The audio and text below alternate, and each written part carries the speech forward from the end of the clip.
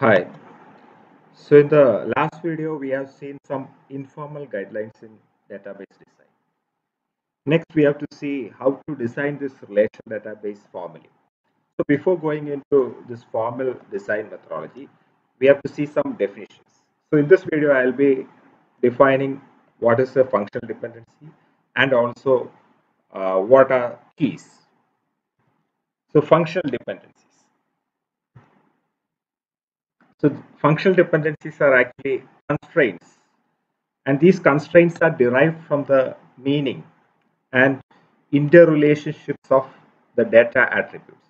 So these are some constraints on the attributes, and these constraints are derived from the meaning of these attributes. That is, for example, a name is related to a particular admission number, or a phone number is related to a particular name. So it is derived from the meaning and also the relationship between the data attributes that are stored in the database. So these are actually constraints between attributes. And these are used to specify some formal measure or the goodness of relational database design. So when we design, we have already seen that we have to make good relations or good tables. So these functional dependencies are actually some formal measures of the goodness of this relational database, relational designs. So it is a constraint between two sets of attributes. A set of attributes may be related to some other set of attributes. So it is a constraint between two sets of attributes. And functional dependencies and keys are used to define this normal forms for relations. So we will see what is normal form in all the later sessions. So functional, mainly in formal database design, we use this functional dependency and keys to define all these normal forms, how to design the data tables. So we'll see what is this functional dependency. We will define this functional dependency. Consider there's a relation R with a set of attributes A1, A2 up to AN. So a set of attributes X. So X is a set of attributes which is a subset of this relation. Functionally determines a set of attributes Y. So Y is also another set of attributes from the same relation. If the value of X determines a unique value for Y, then we can say that X functionally determines Y. Or conversely, we can say Y is functionally dependent on X. So X is a set of attributes and Y is another set of attributes. And if the value of X determines the value of Y, then we can say Y is functionally dependent on X, or X functionally determines Y. So it is denoted using arrow mark, X arrow Y. So it means Y is functionally dependent on X, or X functionally determines Y. So it is a functional dependency. It is between two sets of attributes. So X is a set of attributes. It may be a single attribute or it may be a multiple attribute. So it is between two sets of attributes X and Y that are subsets of R. So it is a subset of this relation. X and R are subsets of R, and it specifies a constraint on the possible tuples. So it's a constraint on all the tuples or on all the rows of that table. And the constraint is like this: for any two tuples T1 and T2, for any two rows in that relation in R of R. R of R means we have already seen it is a relational state. So at a particular instance of time, what the values in that table, it is denoted using R of R. So if any two rows in that table have T1 of X equal to T2 of X, if any two of the rows have the same X values, then they must have the same values for Y also. Then we can say Y is functionally dependent on X, or X functionally determines Y. So it is a constraint. So this is a definition. So it is denoted using X to Y, and it is meaning is X functionally determines Y, and it is a constraint.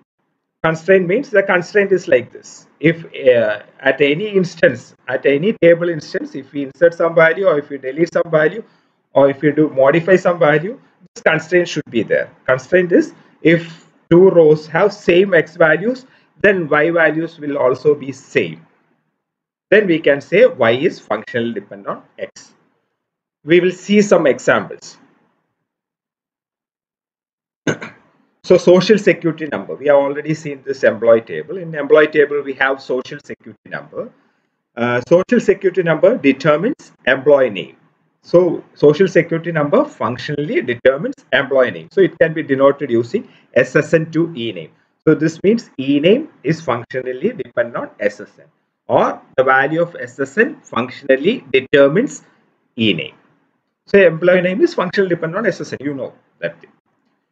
So another example, project number determines project name and location.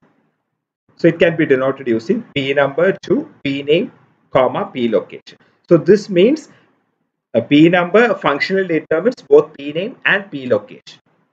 This can be also mentioned like this. P name is functionally dependent on P number, and P location is functionally dependent on P number.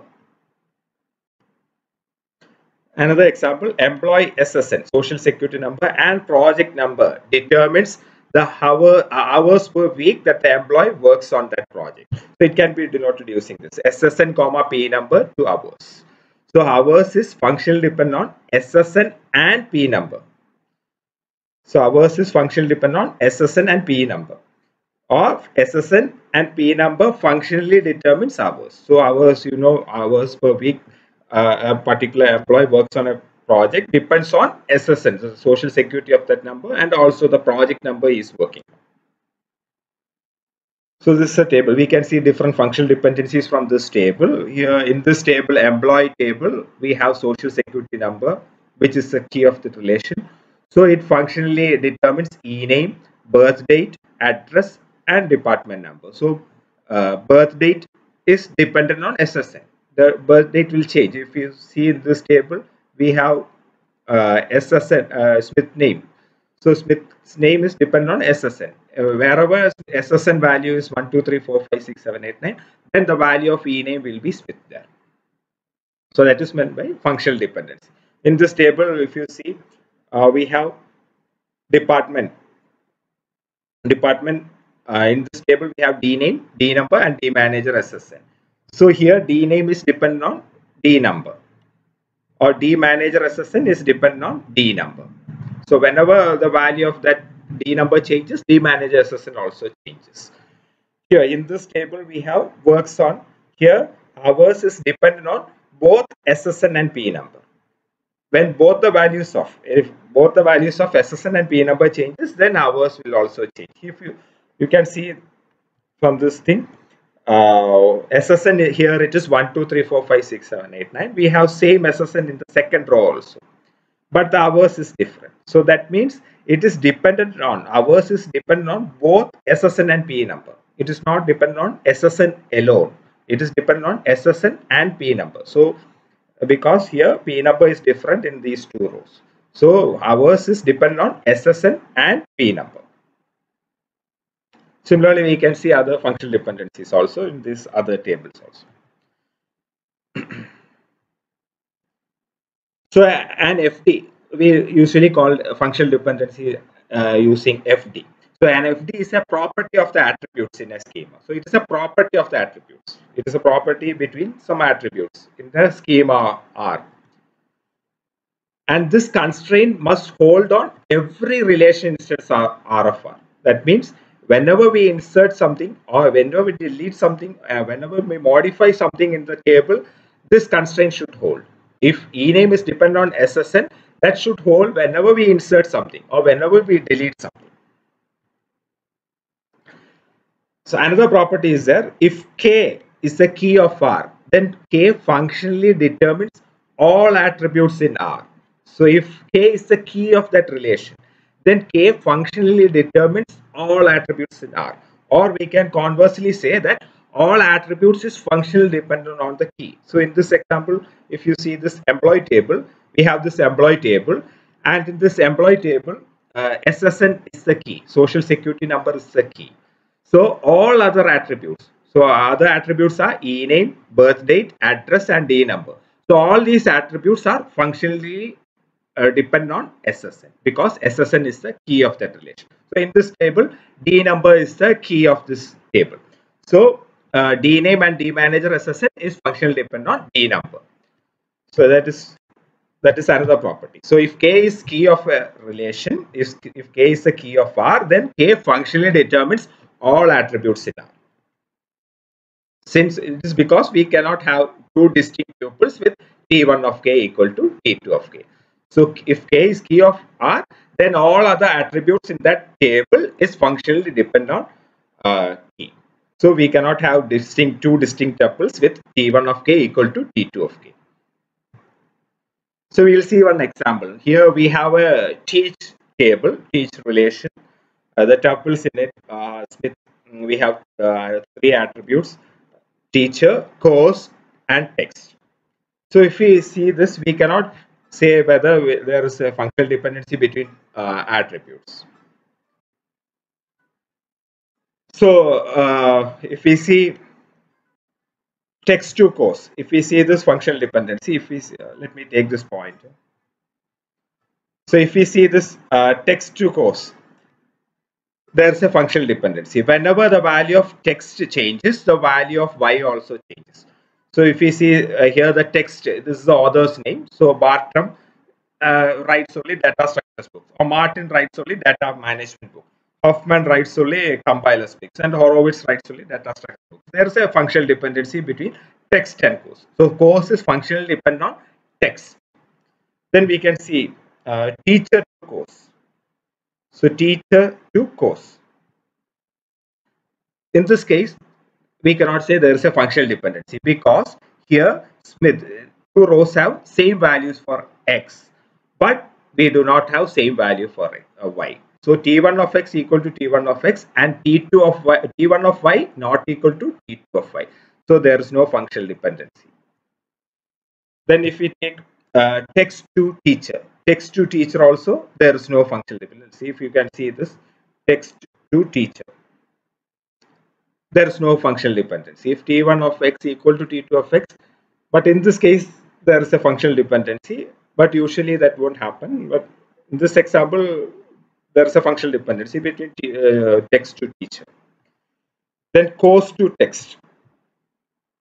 So if we take this course to text, there is no functional dependency, because we have two rows with the same values, data structures, but the y value is different in both the cases. So there is no functional dependency between course to text. So text is not functionally dependent on course. Then, so one thing to note from this table or relation is that we cannot define functional dependency from this table. Unless we understand the meaning of these attributes, it is not possible to find out the functional dependency from a populated table or from this instance. It is not at all possible. So note that in order to define the functional dependencies, we need to understand the meaning of the attributes. We have to understand the meaning of the attributes. Then only we can say there is a functional dependency. Unless and until we do not know the meaning of the attributes, it is not possible it's not possible to say whether there is a dependency between two sets of attributes. So because there may be hundreds of values in this rows. In this table, it was easy because we have only 4 values in the rows. Only 4 rows are there. So we can easily find out whether there is any functional dependency. But it is not possible to find out functional dependency from instances, from stable instances. For that, we have to understand the meaning between these attributes. Then only we can find out the relationship. For example, in the previous example, in the employee table, it is easy to understand social security number and e-name. E-name is definitely dependent on social security number. As the social security number changes, the e-name also changes. So we know the meaning. E-name is for employee name and social security number is like this. So it is not possible to determine functional dependency from the table. So we have to know the meaning of the attributes. So it is a property of the attributes in the schema. We take out this arrow. Okay. So it is a property of the attributes in the schema table. So given the instance or population of a table, even if we are given an extension of a table, we can conclude is that a functional dependency may exist between certain attributes. We can check from a table whether there is a functional dependency is there if the populated table is given.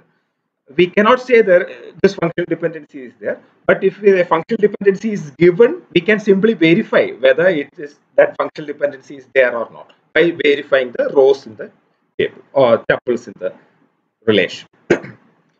So what we can definitely conclude is that certain functional dependencies do not exist. This can be concluded. If a table is given, if a table of values is given, then we can definitely conclude that this functional dependency does not exist in this table. Like that we can conclude. But it is not possible to find out functional dependencies from a table. So this is another example. So we don't know, we have given a table with 4 attributes A, comma B, comma C and D, and we do not know what is this attribute. The meaning is unknown. So it is very difficult to find out the functional dependency from this table because we don't know what is A, what is B, what is C, what is D. We are simply given some notations. So it is not at all possible to find out the functional dependency. The only thing we can simply whether there is a functional dependency between these set of attributes. So some of the functional dependencies, if we check A to B, we can simply check.